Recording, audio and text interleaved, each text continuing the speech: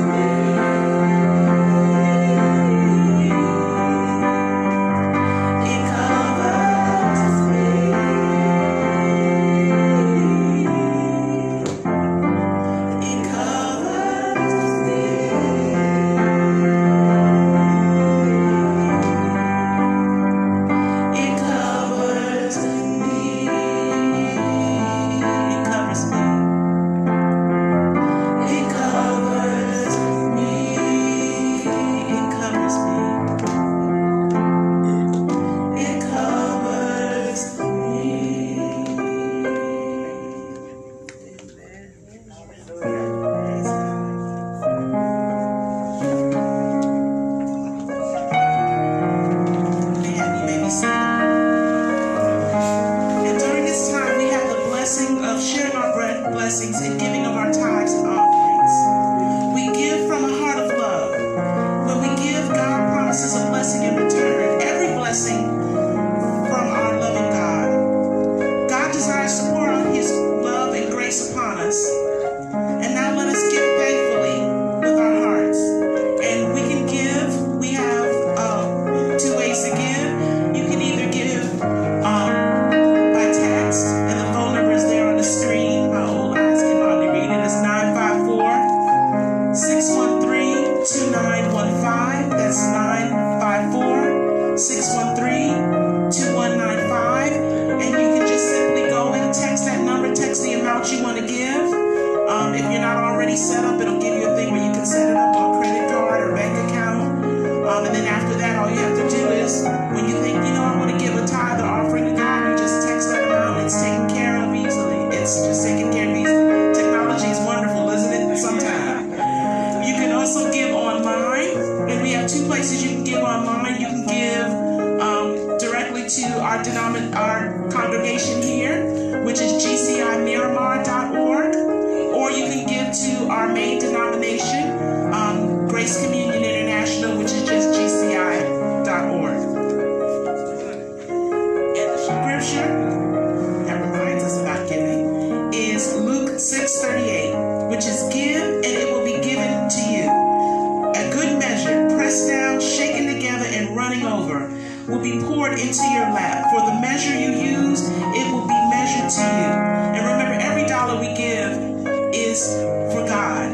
And God will take what little bit we have, and He can use it to do wondrous things, because everything is possible through our God. And so now, before our sermon by Pastor Louis Aponte, we will have Mr. Rosalie Lanier, one of my favorite people in the whole wide world, come up and give us our theme for this.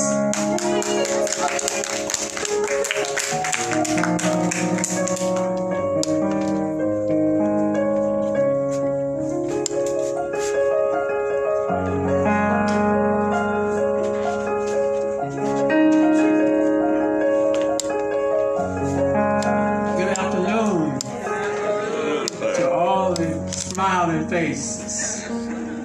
Do you remember it was 14 days since we had the opportunity to say good afternoon? So I have that opportunity.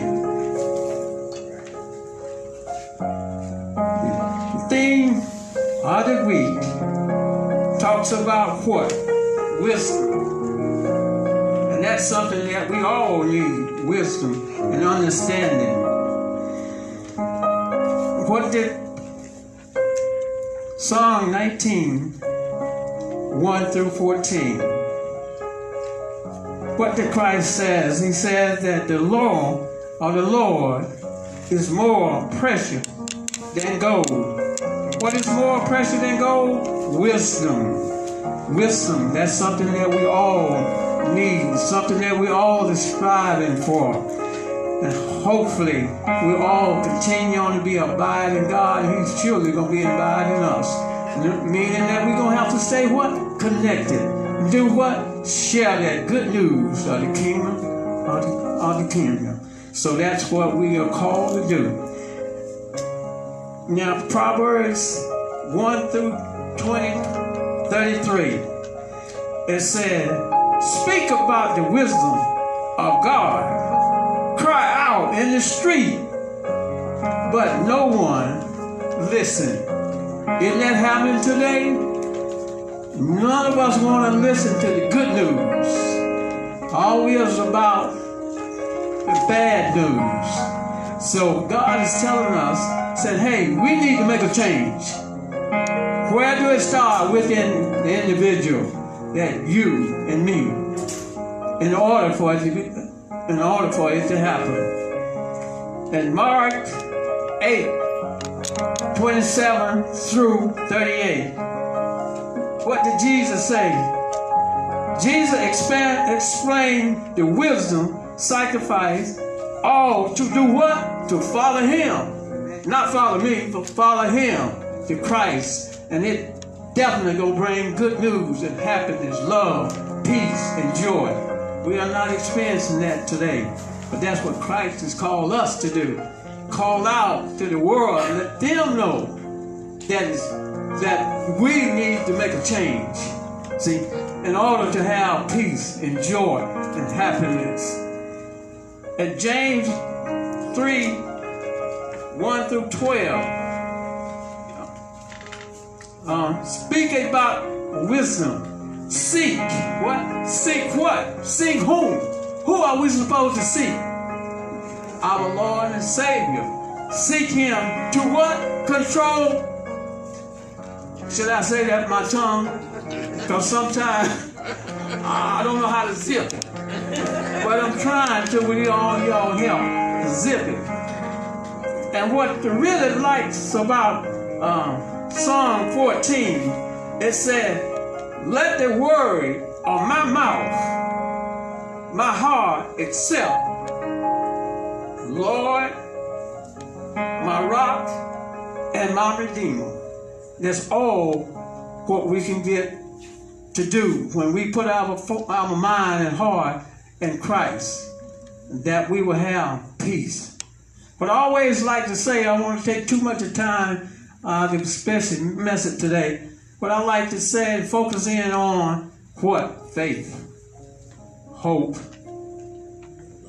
love, peace, joy, and happiness. What a world we would live in if we had all peace, had love and compassion for one another. And the main message will be brought to us, if I may say, our pastor, Louis Aponte, and my lovely wife, who I ask God blessing on this message today. Please join me in prayer to our Heavenly Father.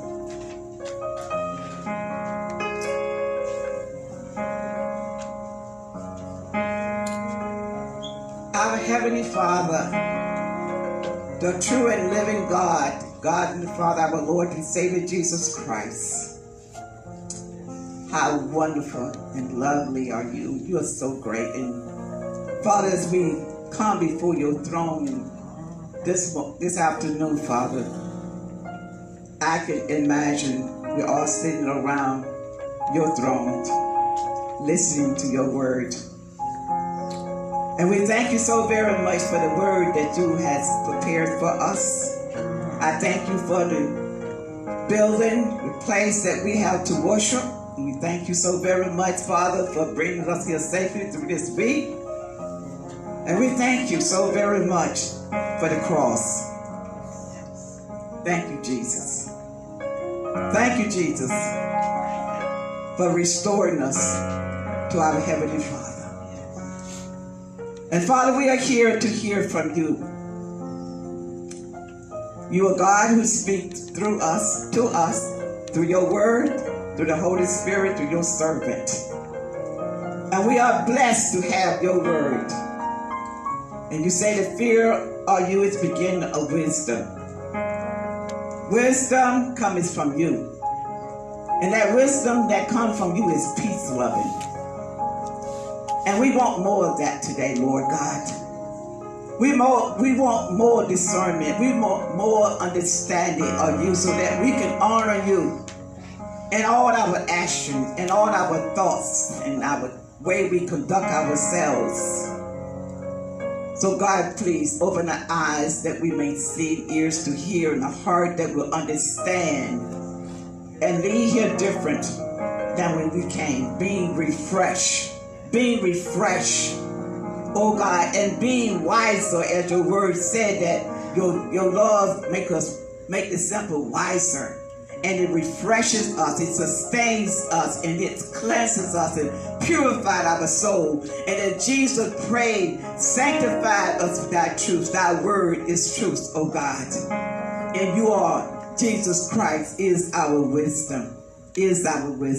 We want to grow. We want to mature in you. And I just ask your blessing upon each and every one in this congregation this afternoon, Father, that you will meet our spiritual needs, our physical need, and our emotional need.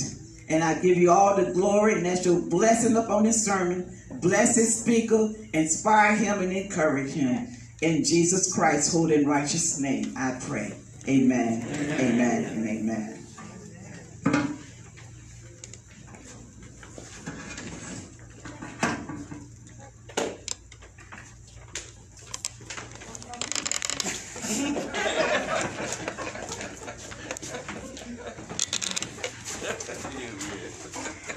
Well, greetings, everyone.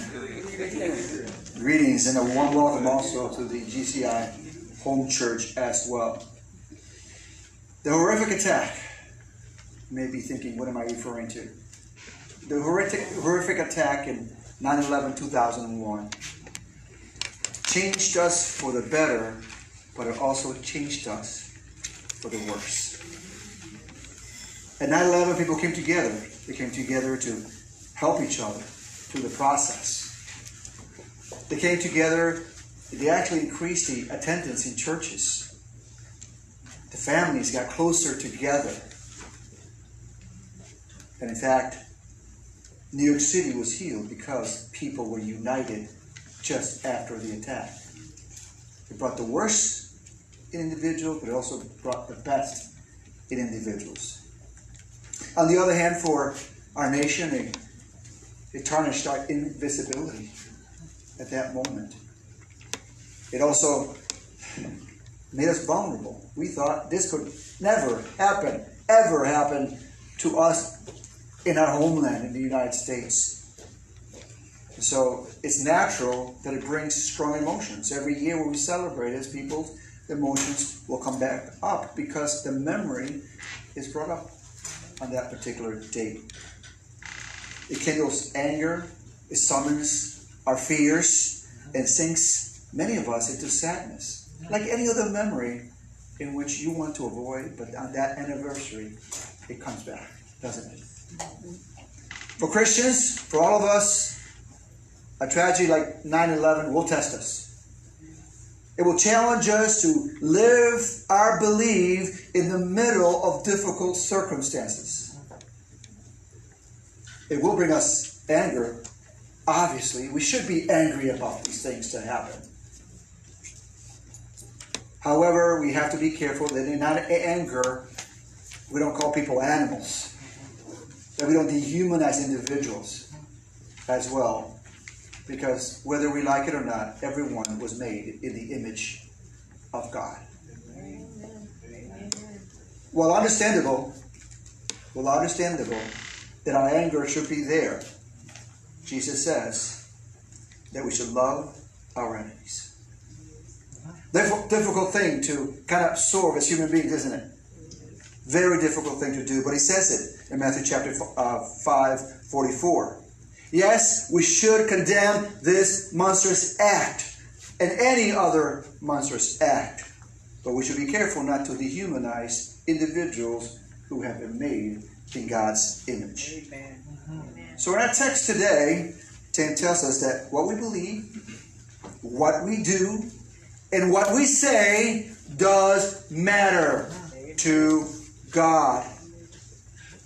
So I want to ask you, if you can, please open the Word for me. Whether you brought your physical Bibles, whether you brought your electronic Bibles, please open your Bibles and read with me James chapter 1, verses 1 through 12. And like everything with God's Word, as was mentioned in the prayer and the summary, when you read it and let the Spirit lead you, it will start convicting you. Amen? It will start convicting you. And you may say to yourself, I read this before. I understand it. No, but now read it with asking God to convict you with the Word. So let's take a look at it. Now, many of you should become teachers, my fellow believers, because you know that we who teach will be judged more strictly. We all stumble in many ways. Anyone who is never at fault in what they say is perfect, able to keep their whole body in check. Then he uses an analogy. When we put bits into the mouths of horses to make them obey, we can turn the whole animal. Or take ships as an example. Although they are so large and are driven by strong winds, they are steered by a very small rudder wherever the pilot wants to go. Verse 5. Listen carefully. Likewise, the tongue is a small part of the body, but it makes great boasts.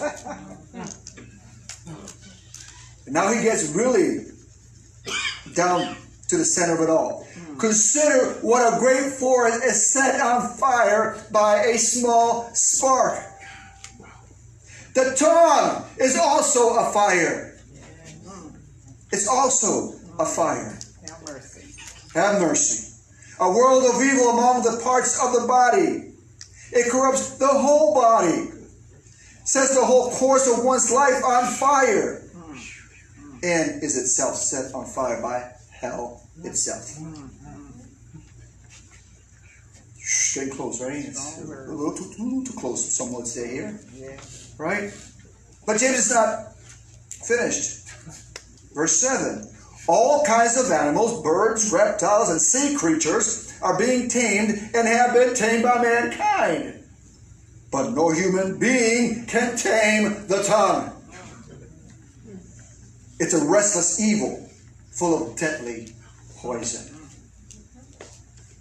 Jesus. Verse 9, brothers and sisters. With the tongue we praise our Lord and Father.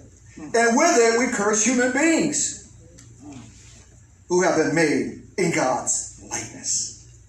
Out of the same mouth come praise and cursing, my brothers and sisters. This should not be. Amen. Notice the analogy in verse 11. Can both fresh water and salt water flow from the same spring? My brothers and sisters, can a fig tree bear olives, or a grapevine bear figs? Neither can a salt spring produce fresh water. This is a deep book, and it is a challenging book, isn't it? James is making us right now very uncomfortable if we're very honest with ourselves. It tells us not only to say that we are Christians, but to look and behave as Christians in every aspect of our lives. In fact, James is seldom the first choice of sermons because of what it says and how deep it penetrates our souls. It forces us to take a hard look at ourselves.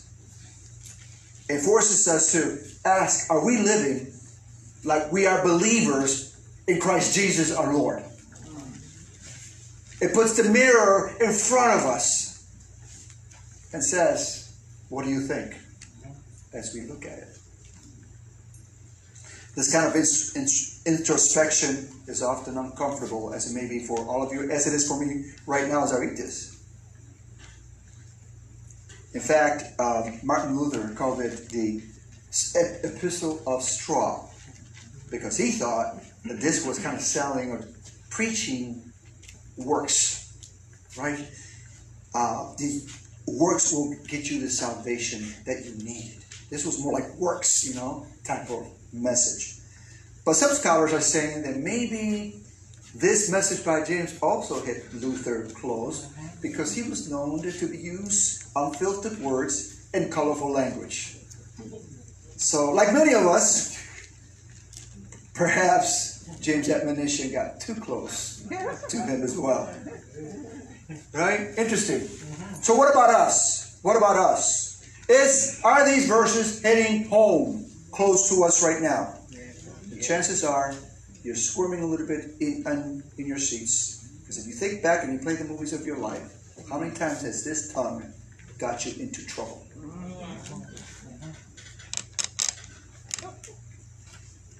At times, I'm going to confess now, if you don't mind. May I make a confession? Can I make a confession? I struggle with my words. I do. I struggle with my words. I get angry and I say things I shouldn't say in my anger. When someone disagrees vehemently with me, I speak harshly of that individual. And sometimes I just, off the top of my head, say things. And then when I walk away, I say to myself, that wasn't really true. What you just said, you were exaggerating it.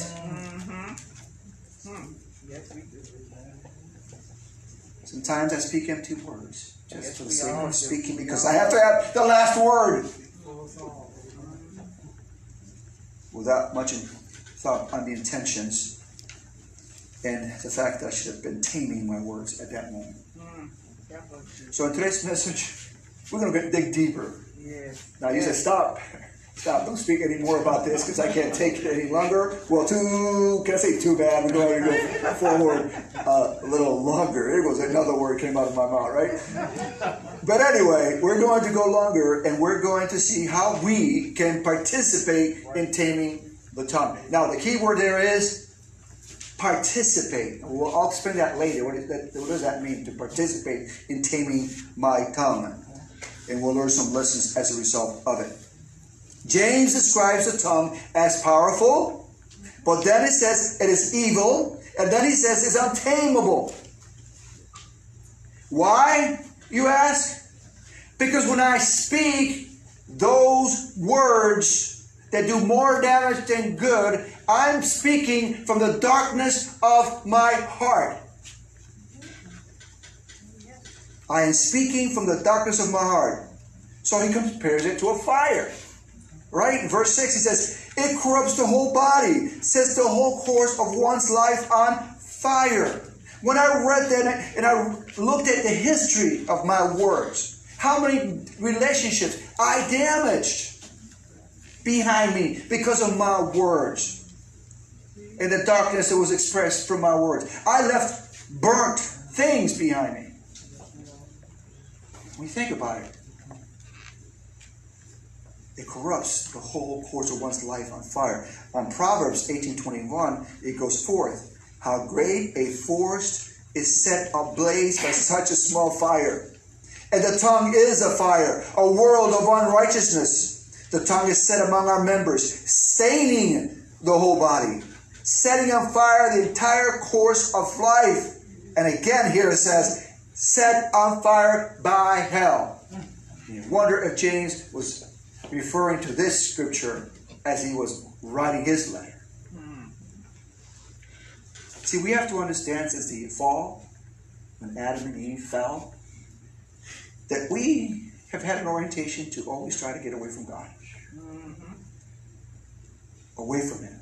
But then when we go away from something, we have to realize we're always embracing something else. And we call them the idols. Well, we don't call them, but that's what they are. Now, no one's going to admit, I'm going to go ahead and hug my idol today. Right? Or to put a lot of time into my idol today.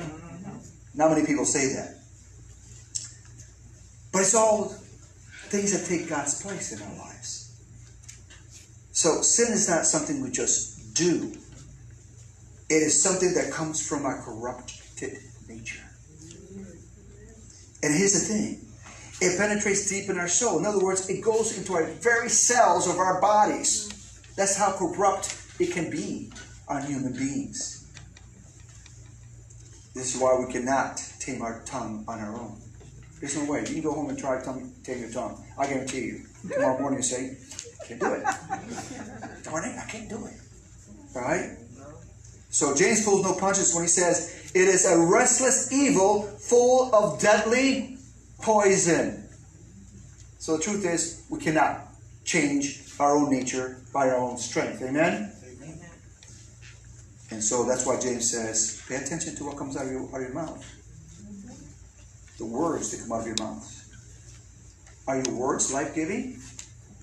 Are they? Or mostly empty and meaningless? Or worse yet, are they coarse and destructive? I know a lot of angry people whose words are coarse and destructive.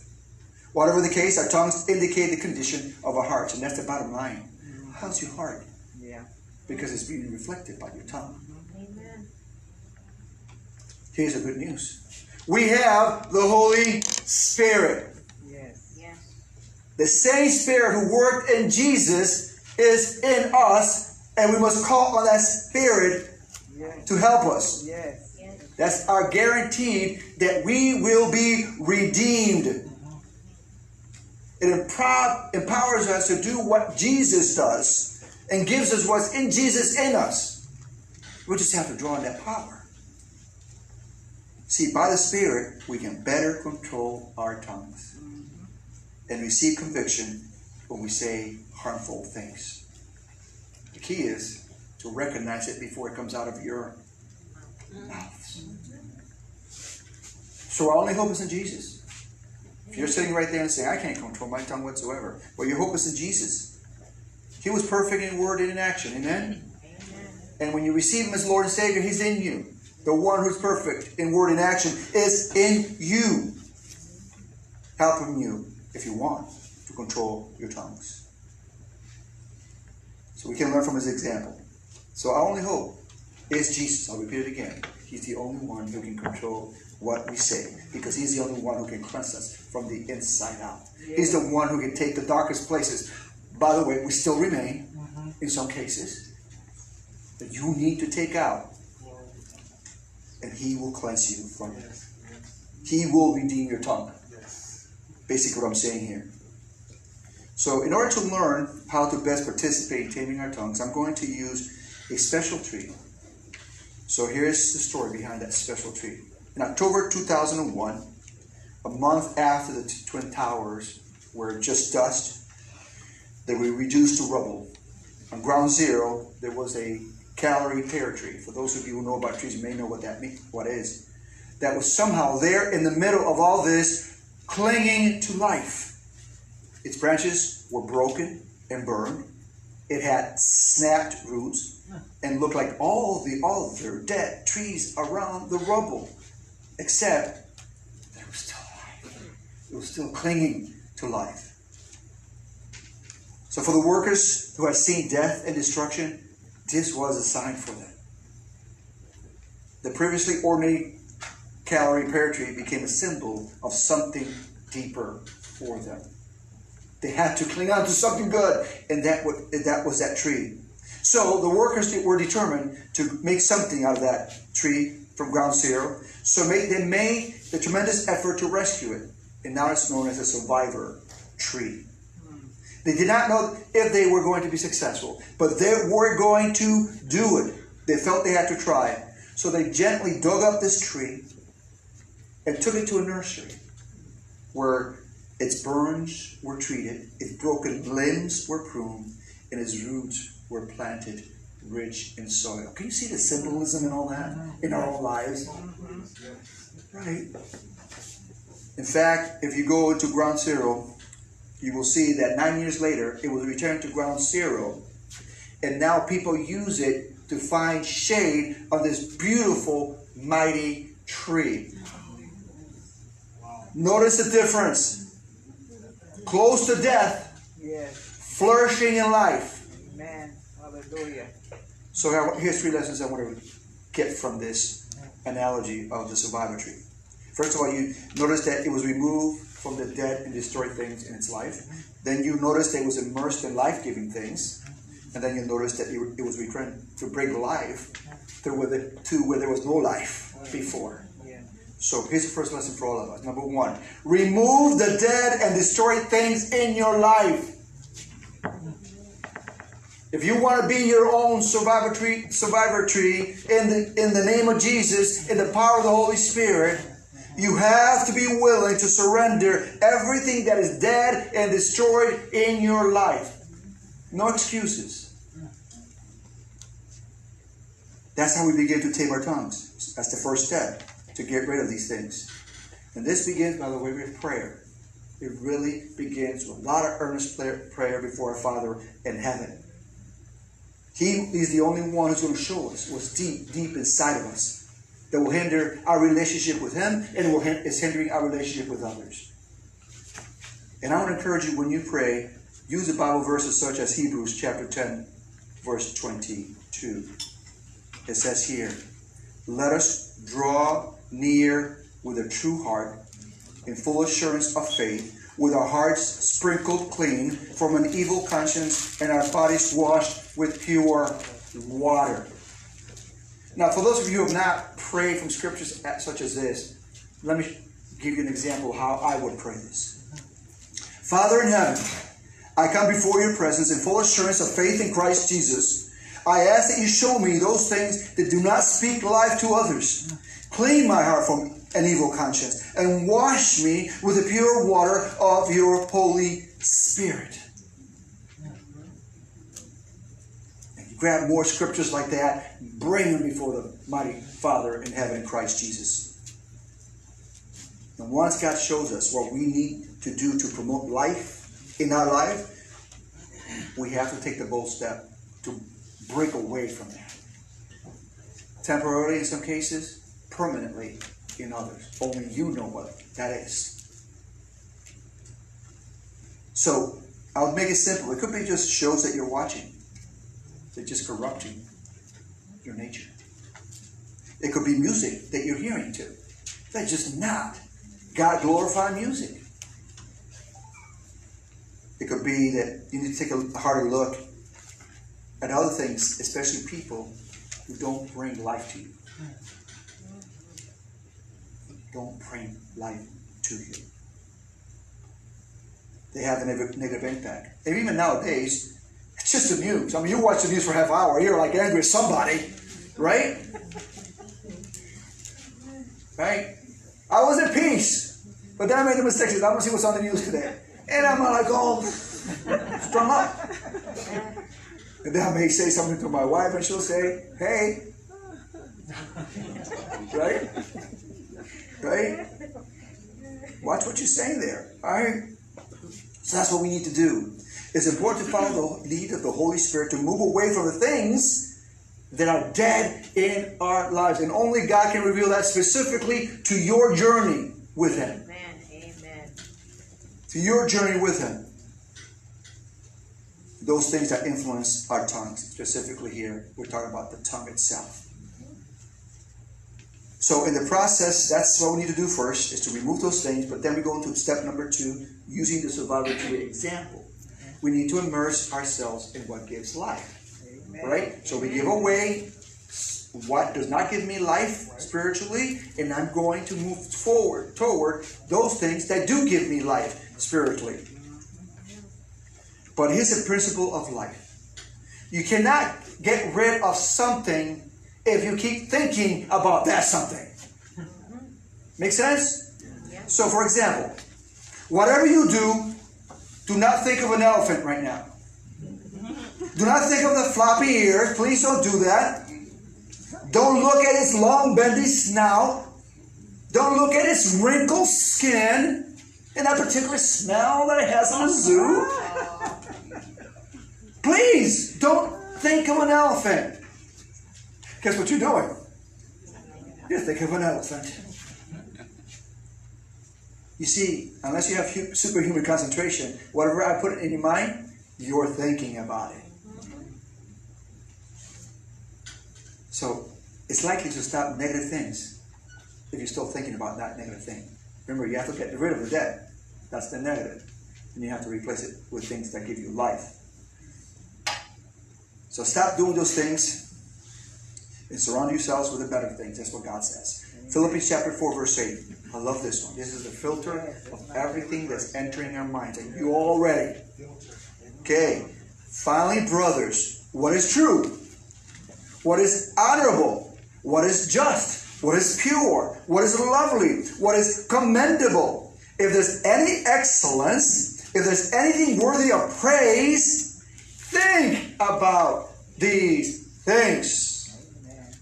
Now, granted, I understand, easier said than done, but by the power of the Holy Spirit, you can do it. You can do it. So, listen to more sermons. There's plenty of them going around all week long. If you want to really learn more about God's Word, be inspired by it. Open the Bible more often. Read it. Amen. Read the devotionals. There's so much of devotionals out there. Get into it deeply. Amen. Yes. The worship music. Oh, yeah. First thing in the morning, put that music on. Put that music on. Especially if you have some bad dreams the night before. Put that music on. You see, these are all things that allow us to immerse ourselves into life-giving sources that God provides for us every day. Okay? Does that mean that you're gonna escape from it? You may get that phone call of the angry individual who says you haven't done this and done that, and you are a bad person because of whatever. Okay? Worship. Right? Not to say you're not going to do anything about that. I'm just saying, you got to clean that out now. Right? Because anger will kick in if you don't do so. Remove the dead and destroy things in your life. Immerse yourself in the life-giving things, and then I'm going to give you the third. Bring to life that which was near death. What does that mean? The tree was taken back to where it came from, ground zero. And there, that tree gave life to others who approached it. It became a shade for those who were suffering from the heat of the sun. You see where I'm going here? It became inspiration for everyone. Similarly, that's what God is asking us to do. I took you from dead works, bring you into work of life, the works of life. And I'm going to send you back to that dark area, and I'm going to ask you to bring light to it. Right? In other words, he's saying to us, let your light shine before others, that they may see your good deeds and glorify your Father in heaven. Here I am back again. Dead as dead could have been as a human being spiritually, and I'm back here again to bring life to those around me. If you're the only light they see, let it be the only light they see, but you're the light. Amen. So what does that mean? All this means that we're filling ourselves up with things so that our tongues are speaking life.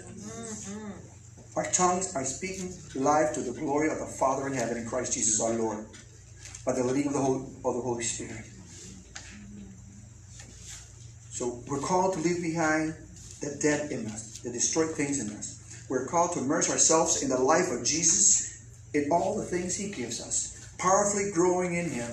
And then we're called not to be secluded from society, but to go back and bring life to those God is calling you to bring life to. Amen? Amen. To bring back to life the spiritually dead, because Jesus will use many of you to make that happen. He will make that happen. Bring back the spiritually dead. So it's important that we not only say that we are Christians, we have to act and live and breathe and speak like the Christians that we are. Immersing ourselves in Christ Jesus our Lord, the one who gives spiritual life, the spiritual waters, right? The Holy Spirit to us. He is your best approach to all things. Participate in his ministry to bring life to the spiritually dead, as he brought you back from spiritual death. So, can we tame our tongues on our own? No. We can't. There's no way you can. So that's good news. Take a deep breath. Okay. Not so bad. All right? And we cannot tame our tongues in our own strength. In other words, it's like reading, pray over and over the same thing, trying in our own strength, trying to bring just changing our ways. That will not happen. Our only hope is in Jesus Christ, our Lord and Savior. And I can't say this enough, and I'll keep saying it. Yes. Because that's where the word is. He is the only one who give you words of life. In him, we can overcome our tongues. In him, we can be redeemed. In him, we can become who the Lord made us to be. Brothers and sisters in Christ, we can control everything that comes out of our tongues. So, like the survivor tree, I'm going to ask you. Some of you may be like the survivor tree right there, just barely hanging on. Right? I'm asking you to ask God to move you forward. Some of you may be struggling with that, what we call the transition stage, right? I'm pulled in this direction, but God is calling me in this direction. I'm asking you to hang on to Jesus and move forward.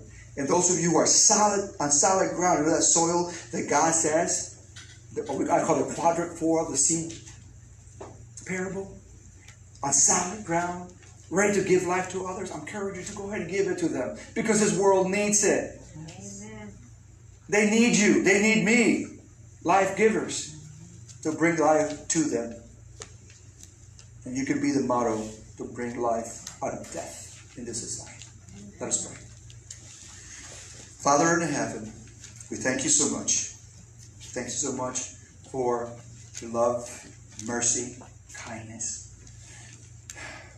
We do ask, Holy God, who are we? That you take such interest in us. Father, when we look at the mirror of your word, sometimes we don't like what we see. We can't go on at times because it's just so hard to move forward with what we struggle with in our lives. But then you give us hope and you say, Jesus is with you, in you. Receive him. Walk in him. Let him be your partner in overcoming every aspect of your life, and specifically here in this message, your tongue. That whatever comes out is pure, unfiltered, beautiful water, giving water to the thirsty out there. Yes. Thank you, O Lord God, for this time. Yes. In Jesus' most holy, righteous name we pray. Amen. Amen.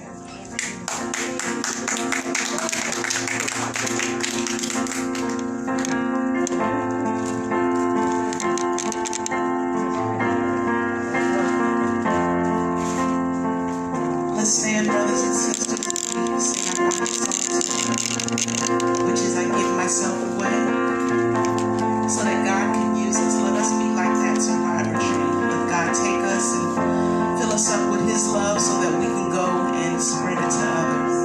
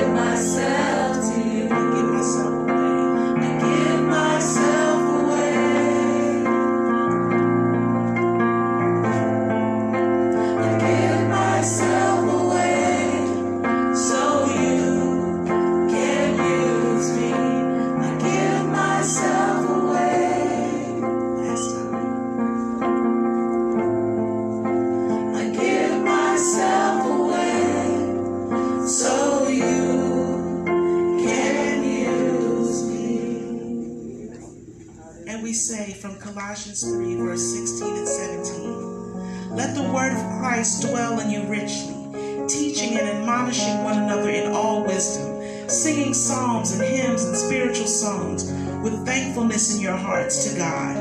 And whatever you do, in word or in deed, do everything in the name of the Lord Jesus, giving thanks to God the Father through him. And all could we pray this in Jesus' name, Father? We thank you so much for the message, Father. We thank you that you took us from broken vessels and put us in rich soil to bring us back, Father. Father, those of us that are still there, continue to give us what it is that we need. Oh, Father, we need you every day. But as we grow stronger, Father, help us take the light of you and let it shine in the world, not for our glory, but for your glory, so that people see you and they hear your message of love, Father. And we thank you for this, and we thank you for everything. In Jesus' name we pray. Amen. Everyone have a wonderful week, and we'll see you next week.